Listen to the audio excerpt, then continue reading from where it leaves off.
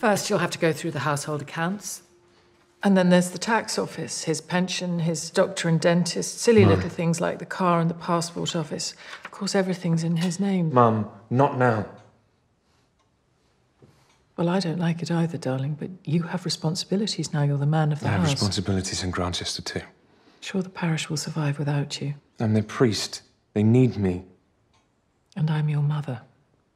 I know, and I want to support you. It's just... I've never been anything but tolerant of your religious conceits. It's not a conceit, Mum. It's my calling. When your father said you were wasting your life, I always defended you.